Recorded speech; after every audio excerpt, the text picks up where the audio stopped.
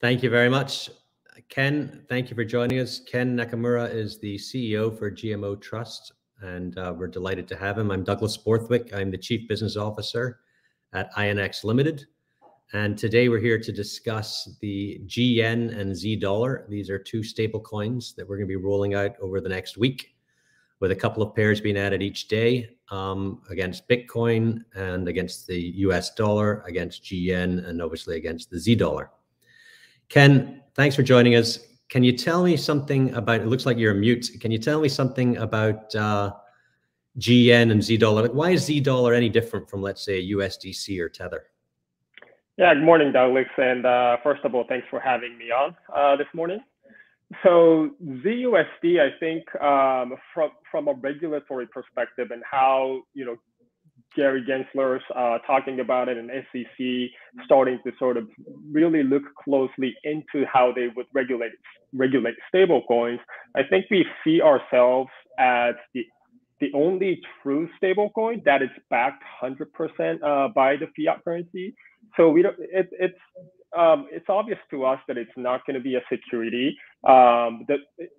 Everything hasn't really firmed up yet from how SEC would regulate this or how they would define stable coins. But the way we see it, I think stablecoin should be defined as an asset or a cryptocurrency digital asset that is 100% backed by a fiat currency without any of the customer asset flowing into money markets or commercial papers or other assets. So I think that is the biggest differentiator. And the way we're regulated, we are regulated as a limited purpose trust company by the New York Department of Financial Services. And, having that strong compliance program at the bank level, internal policies and procedures that we operate under. So this is the biggest differentiator between us and the other stable coins out there. That's huge. And I think what you're referring to was when Gary Gensler was sitting in front of the Senate and he was asked, tell us, what is a security with a stable coin? And he said, look, if a stable coin is backed by securities, then it's a security. And I think a couple of months before that, let's say USDC or Circle had come out and said that they are backed by money markets and fiat, obviously. But the Z dollar is only backed by US dollars, sitting in a bank account somewhere, I'm sure. And then the GYen is only backed by yen. Exactly. Yeah.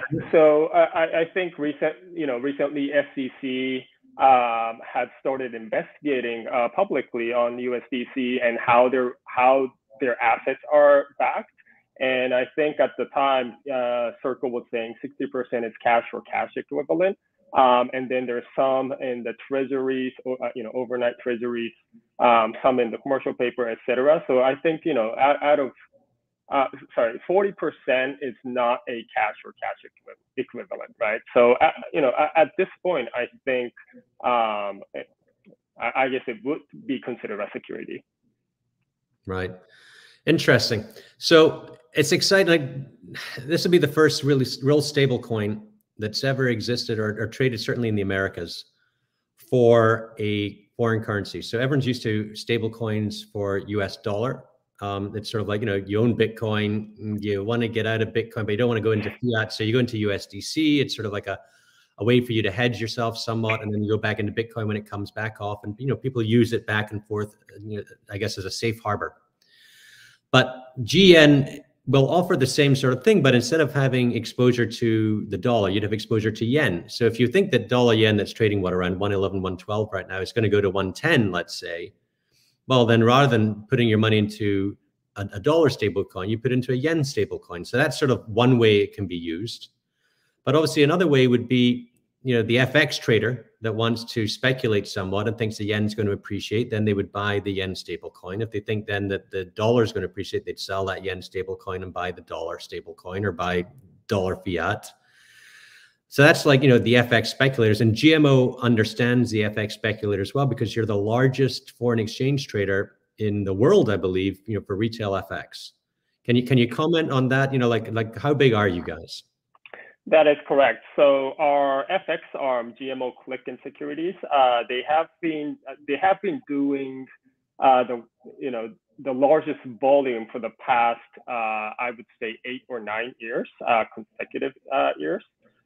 So we currently process around $1 trillion a month for across all of the FX pairs. FX market in general is by far the largest financial market in the industry. It has about $7 trillion a day in volume, and then JPY accounts for about 16 or 17% of the overall volume because it's the second largest or second liquid fiat currency in the world. And just looking at the US dollar JPY pair, it's the third most liquid currency pair. So that being said, I think there's a lot of opportunities out there for more sophisticated traders that are looking both into crypto and the FX market. Like you said, Douglas, you can get in and out from cryptocurrency trades using stablecoin, and you can also hedge against the US dollars because historically speaking, JPY has been seen as sort of like a safe haven fiat currency against the dollar. So I think it's a really good way to hedge within both crypto and the currency. I just want to go back on. You said you did $1 trillion. Is that in a month? A month, yes. Right. So if it's $6 trillion a day, the FX market trades 20 days a year. So that's 120 trillion, and you're doing 1 trillion. You're doing 1/120th of all of the foreign exchange market globally. That is correct. Mm-hmm. That's pretty astounding, absolutely astounding, and it's very exciting. And now dollar yen trades $750 million a night.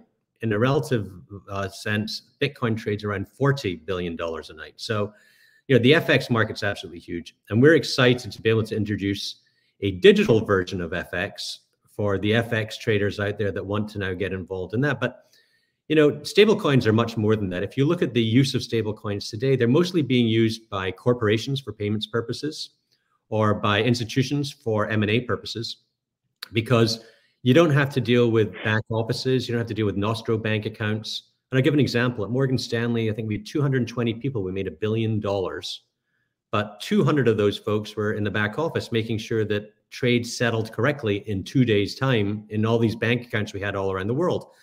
But with the stable coin, you don't need all these bank accounts. All you have to do is have a wallet. In this case, it's an ERC20 based stable coin. So you just keep it on your MetaMask wallet, and that's your exposure then to the yen. Yeah, and that's exactly. That's the sense. So if I'm someone that has, I know that I have obligations that are going to have to be paid in yen in a year's time. I've got choices. I could buy yen in the forwards out 1 year, or I could buy the stable coin and just hold the stable coin in my wallet. I don't have to open up the bank account. I don't have to go through the rigmarole there. I don't have to deal with forwards. I don't have to deal with the carry differential. I'm just holding the stable coin. And if I want to get yen in a year's time, I could either go on an exchange, and we're not offering the yen stablecoin against the yen yet, but we will by then. But otherwise, someone could just go directly to GMO, say, here are all my stable coins in yen, and you would do a transfer immediately. You take those stable coins in and give them and send them the yen, and you wire it overnight. Yeah, that is correct. And, because JPY, Japanese yen, is a negative yield currency. If you have a JPY denominated bank account outside of Japan, you would be paying a negative yield on that. For us, so I'm paying the bank for them to keep my money. That is correct.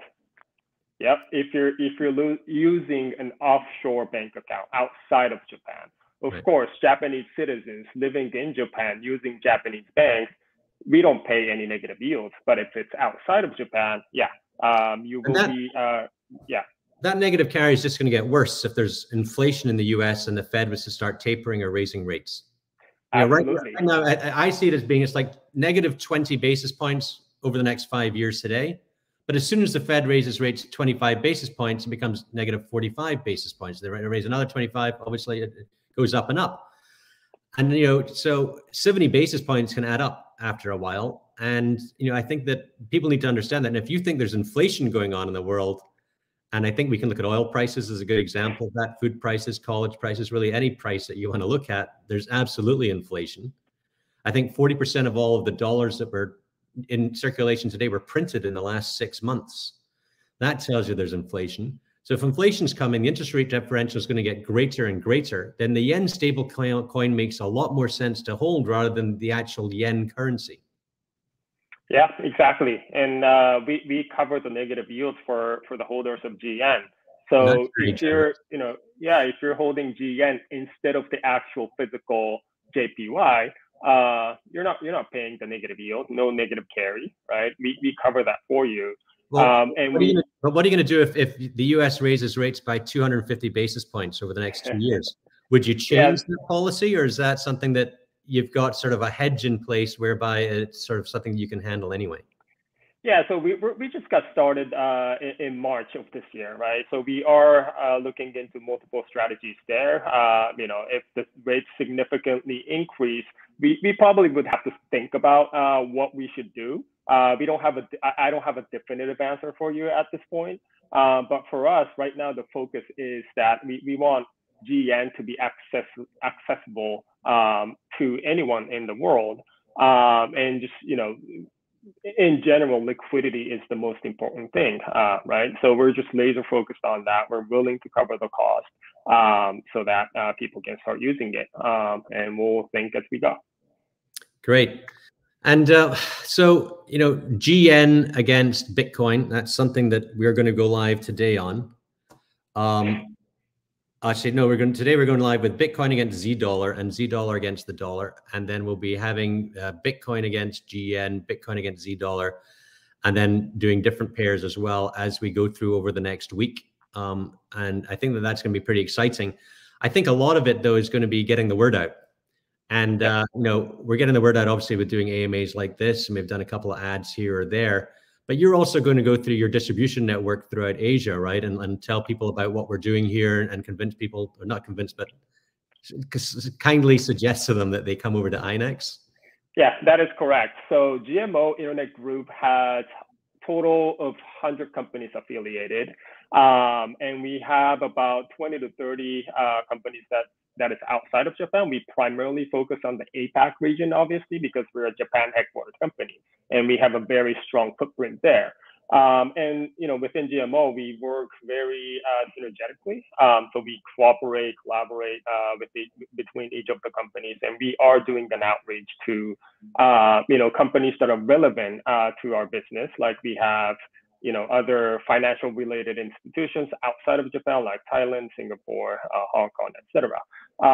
So yeah, whoever is relevant to our business, they will be notified with the INX GMO partnership.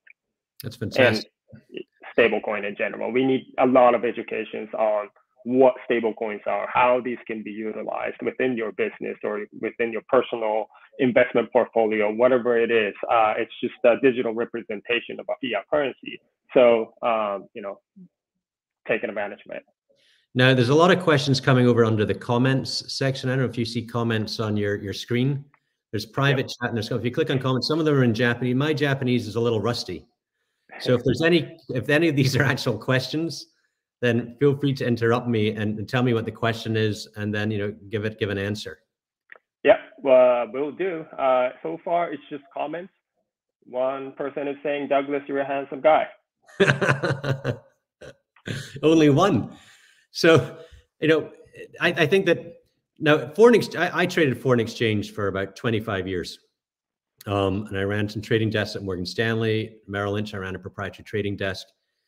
I loved trading in dollar yen, but I know that the retail guy normally trades dollar yen with leverage, because it doesn't really move that much. It'll move 10% in a year, but for it to move any kind of large percentage compared to, let's say, a Bitcoin or something like that, it doesn't really move that much. So I think that there'll be retail interest in GN for sure and in Z dollar as a safe harbor, and maybe as a small speculative investment in terms of, I think that it's going to go lower, but because we don't offer leverage on our platform, it might not attract the hordes of retail FX guys.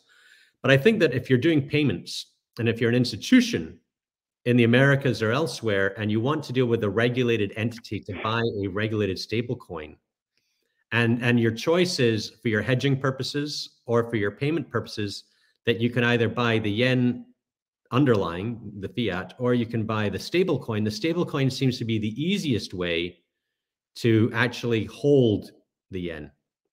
And I think that that's really interesting. Now, you've been in this business with GMO Trust for years now. I mean, can you give us any idea of institutional interest? You know, institutions you've talked to. You don't have to give any names, but what kind of institutions have approached you or have you talked to about stablecoins?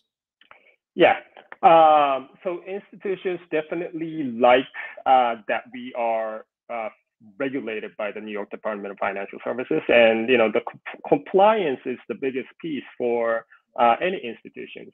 And a lot of traditional FX shops, they are actively looking into other options to settle instantaneously behind the scene, so that they can make their trades more efficient.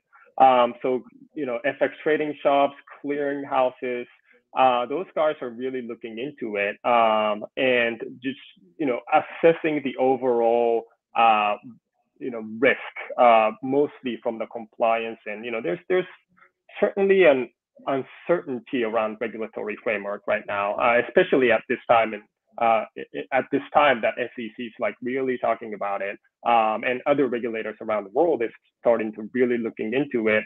But I think once all of that is cleared, I think it's going to be a sprint to the market, with a lot of these FX trading shops getting into the digital space, and actively trading the currencies. So I think right now, in terms of like stable coins that are backed by a fiat currency, there's not too many, right? Japanese yen is one of them, obviously.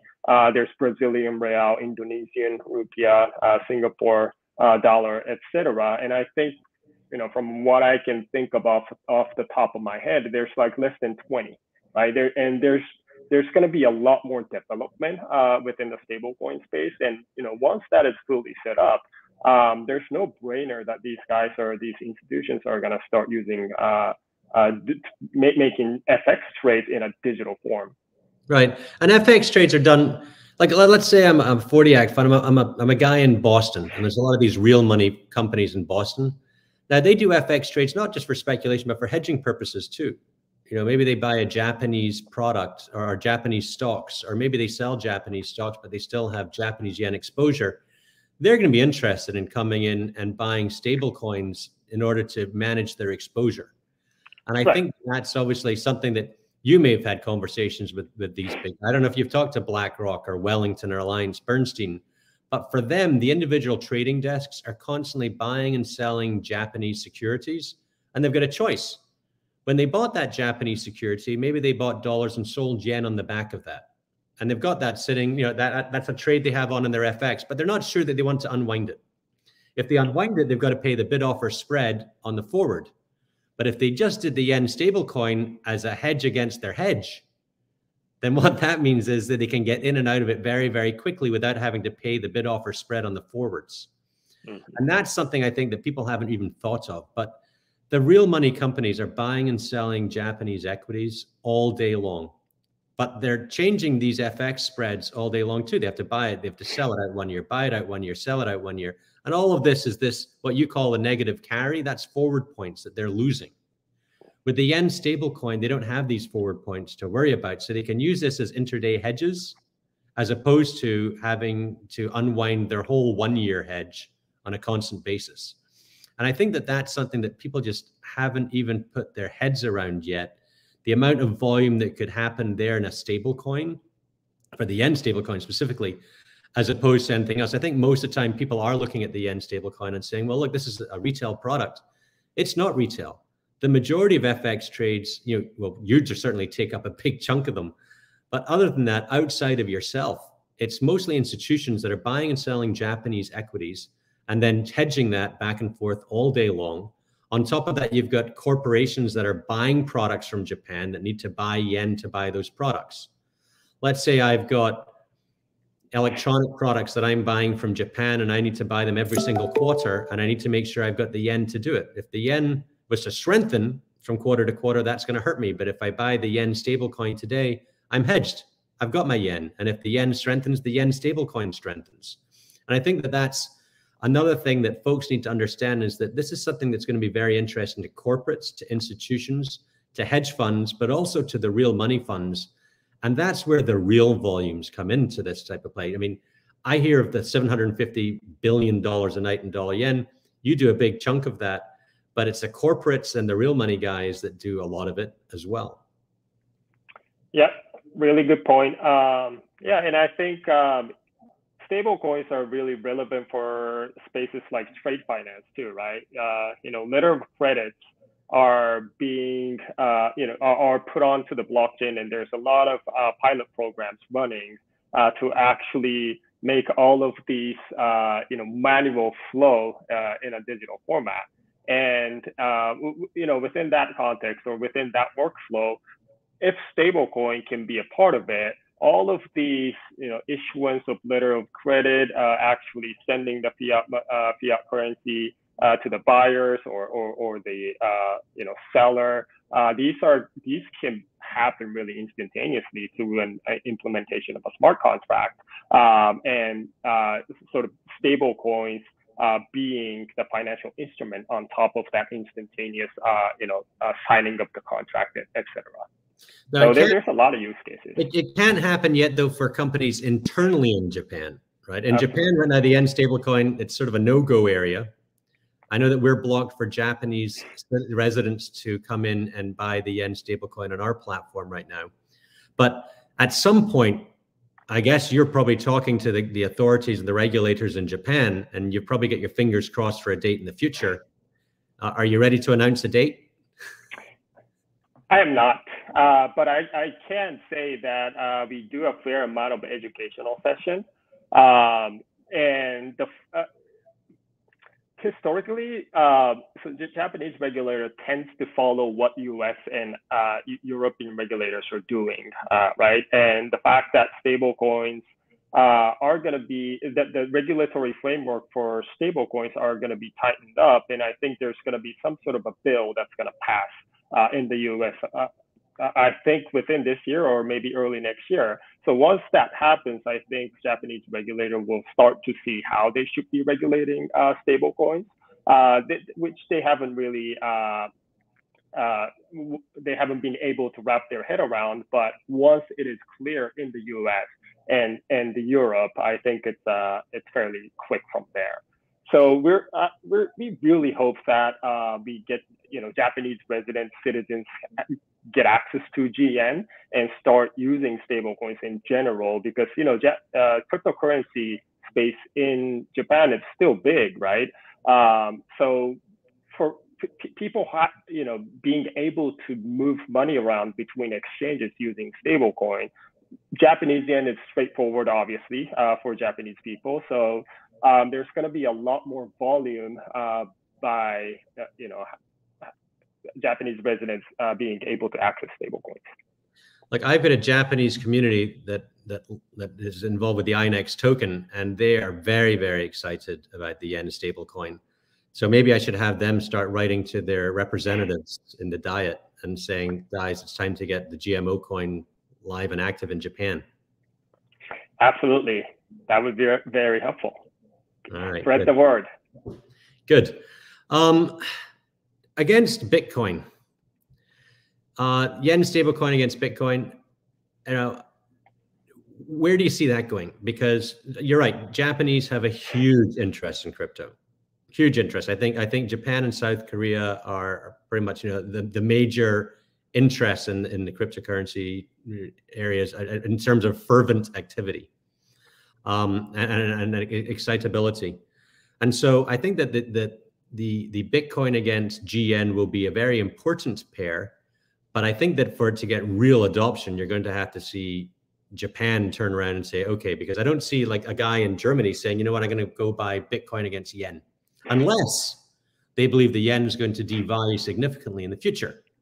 Right. And in that regard, it makes a lot of sense to buy Bitcoin GN. because then you're buying Bitcoin. And if like, dollar yen, I think over the last year has gone from about 100 to 110. So it's an extra 10% you pick up by buying Bitcoin versus GN, as opposed by buying Bitcoin versus Z dollar. And so depending on what you want to choose, if you want, I guess, to have a little bit of extra alpha, if you buy Bitcoin versus GN, maybe you get that extra alpha should the US start to raise interest rates and dollar yen goes higher. Right. Because you have that extra 10%. Yeah. Yeah. And, if stablecoin is made available for Japanese residents, it'd be interesting to see where the arb opportunities will go, right? Like with the Korean market, Japanese market versus the US dollar market, there's always an arbitrage the kimchi spread. The kimchi spread. Yeah, so I think it was 20% at one point. It was absolutely crazy. But I think that the reason there is because you can't trade dollar Korea outside of Korea. Right. Whereas dollar yen you can trade outside of Japan. So I think that there's less of a chance we would have that sort of arbitrage opportunity. I think what people were doing is they were doing the arbitrage in the kimchi spread and then buying commodities in Korea to get the money out of Korea. Mm-hmm. But I think Japan, you can get the money out because there's a liquid way to do that. So I think that I doubt that we're going to see a similar type activity there, but that would certainly be very exciting. Yeah, I mean, go ahead. No, I was just saying, what's the expected volume in GN trading? That's a question we just came in. I've got no idea.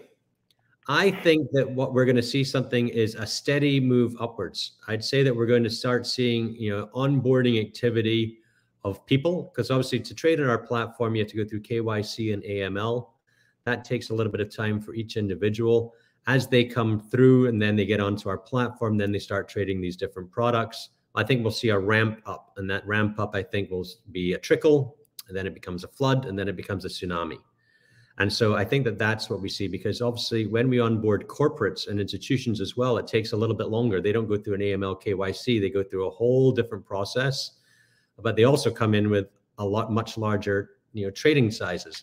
When I would go for the drive-in to Morgan Stanley every day, you'd trade, 10, 20, $30 million yen just on the drive-in.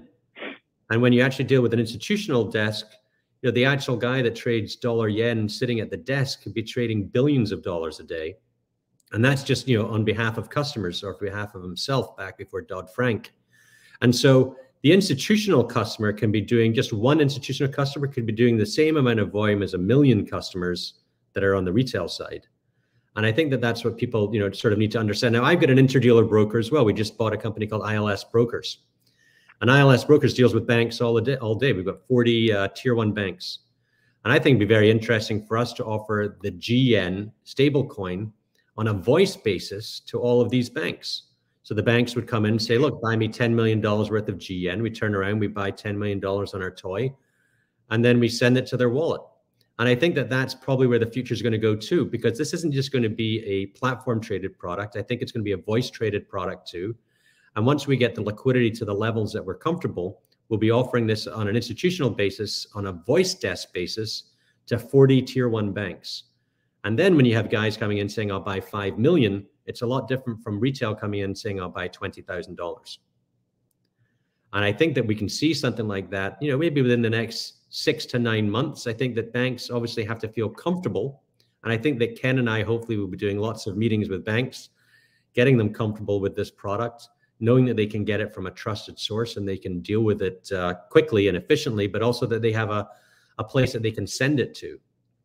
Because right now, when you're a trader at a bank, when you pick up the phone, you buy from an interdealer broker, it goes to your settlement instructions, which are your bank account in Japan. And we're not doing that anymore with this. Here it'd be going to what's your wallet address at BitGo. And so there's a lot of different things that need to be done in the infrastructure to make sure that banks are comfortable and are feeling safe and secure with what we're doing. But given the regulatory aspects that we've all gone through, and Ken spent, was it years with NYDFS? 1 year with NYDFS, 1 year of prep work internally. So total 2 years to just get us the license. So you've got 2 years with NYDFS. We've got 950 days with the SEC, plus we got the FINRA and the SEC ATS, plus then we got money transmitter licenses from all the states. I mean, it's hard to find a more regulated playground for the trading of GN and the Z dollar than the GMO INX partnership. So I'm really excited about what we're doing. Is there anything else, Ken, that you want to add that I've maybe missed out? No, I think you're spot on. Yeah. All right. Well, domo arigato gozaimasu. Yeah. So there's one question: will ZUSD be added to INX securities? So I guess the answer would be no, right? Well, no, that doesn't have to be no. Doesn't have to be. You know, I think there's a number of changes that are happening with INX securities that we'll be announcing in the next, I think, week or so, where there'll be a number of different avenues for you to invest in INX securities and put money onto our platform. Z dollar is very fresh in the landscape in that we've only just started trading it today. But that's not to say in a couple of weeks' time, adding Z dollar, given it's an ERC20 token, runs on the Ethereum network, it's something that it should be easily done for us and available for us to be able to add it to that platform. So I don't see any reason why we wouldn't be able to add it. So that's a very good question. Interesting. All right. Well, thank you very much, Ken. And let's see what becomes. As I said, over the next week, we'll be adding different pairs. Today, it's BTC versus Z dollar and Z dollar versus the US dollar. I think over the next 5 days, you'll start to see the GN added and crosses against Bitcoin as well. So here goes. Yep. Congratulations, Ken, and it's great to work with you. Likewise, Douglas. We'll be announcing all of these rollouts within our Twitter channel, INX Twitter channel, social media channels, etc. So make sure to follow us. And like Douglas said, it's going to be rolling out in the next few business days. So we're very excited. All right. Sayonara. All right. Thank you. Thank you. A one-stop shop for cryptocurrencies and digital securities. When others ran from regulators, we found a way to work with the biggest. The crypto trading powerhouse that brought you the first SEC-registered security token IPO offered to the general public is now ready for the ultimate bulls versus bears showdown. The question is, are you? Apply now at INX.co.